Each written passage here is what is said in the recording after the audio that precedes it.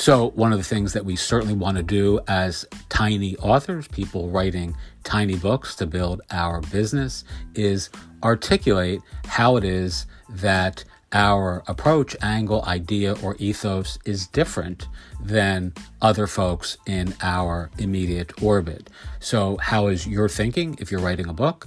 How is your process or your program, your content, your community, your course, etc., different than what's already available? This applies in your book as well as in the end experience that you're offering folks once they're done your book. So, you want to have people take an action, as we've covered already, and you want to be very clear in your ability to articulate that both to yourself and obviously to your audience. So how can you challenge a convention, confront a confusion, and convey, crystallize, or communicate, let's say, a unique idea or a new way of perceiving or overcoming a challenge?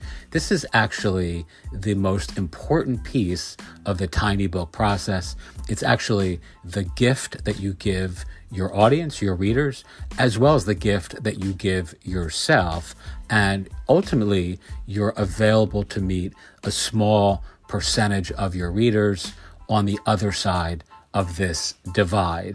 And again, the content, the course, the community, the mission, the manifesto, an event, a cause, whatever it is that you're actually asking people to commit to, that is the other side of the divide where your words meet your work.